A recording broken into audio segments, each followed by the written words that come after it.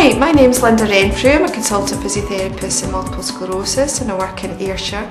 I'm the lead researcher in a study that's taking part across Scotland at the moment, comparing two treatments for foot drop in MS. Foot drop's a common problem in MS and it occurs because of weakness around the foot and the ankle, often causing people to trip, which can result in falls.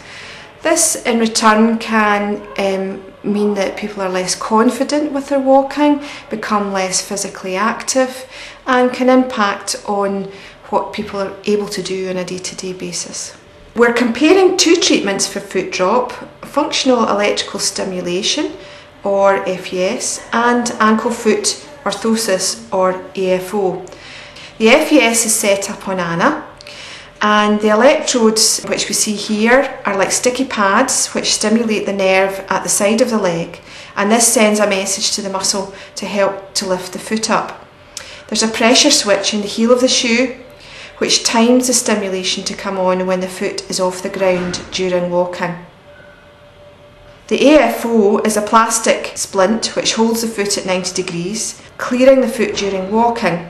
In our study, the AFO is custom made by our orthotist, which means it is designed specifically to fit the leg, and it's also fitted and altered if needed. Both treatments have been found to improve walking. However, there hasn't been a study in MS which has compared the effectiveness of both these treatments. At the moment, decisions around treatments for use for people with MS are guided by the clinician's skills and access to equipment. The research should help with guiding clinicians to make sure people with MS who have foot drop get the right treatment for them. Hi, I'm Anna. And I'm Rebecca, and we're both physiotherapists on the trial.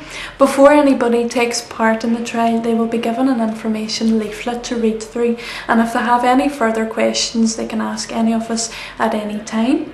The first appointment is the screening appointment, and it is at this point that we see if the person is eligible to take part. We're based in Douglas Grant Rehabilitation Unit in Irvine, Ayrshire. However, we're able to see people either in Glasgow Caledonian University and King's Cross Hospital in Dundee, if either of these venues are nearer to where the person lives. At the screening appointment, one of us will check the person's movement, strength and sensation in their arms and legs. We'll also check their balance and eyesight. It's like a full MOT. We'll ask the person to walk for 5 minutes and we'll look to see if they've got a foot drop during this walk. Anyone using a walking aid is invited to use it during this 5-minute walk. The 5-minute walk is the most strenuous part of the study. If the person is suitable for the study, they will be randomised to receive one of either of the treatments. It is really important to make a random decision around which treatment the person receives, as this strengthens the quality of our research. The next appointments will involve setting up the treatments and then the assessments begin. Anna will set up the FES in one session. For the people in the AFO group, there are 2 appointments around 2 to 4 weeks apart. One to measure for the AFO and one to make sure it fits okay. Each assessment lasts around 1.5 hours and there are 4 assessment appointments over the course of a year.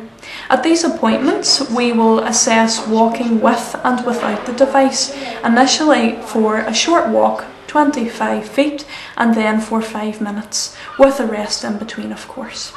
During the longer walk, the individual wears a mask over their face, a heart rate monitor and a lightweight backpack which holds a machine which will analyse the amount of oxygen used during walking. We also tape a small monitor onto the thigh.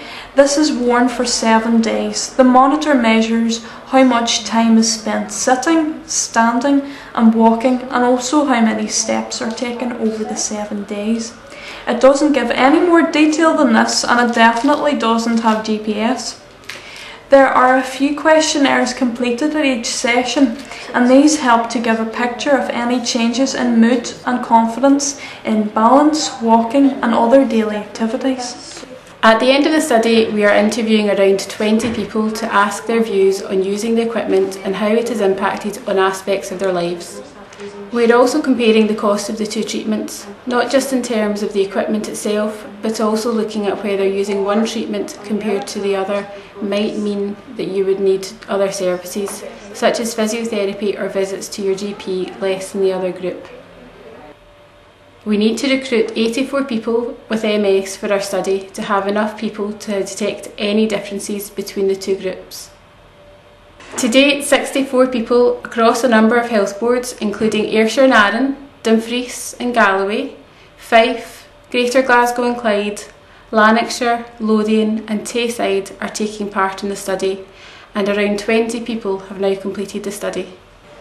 We hope you've enjoyed our introduction to the MS foot drop study, and if you'd like some more information, please don't hesitate to contact any member of our team on 01294 323057, or you can email me at linda.renfrew@aapct.scot.nhs.uk.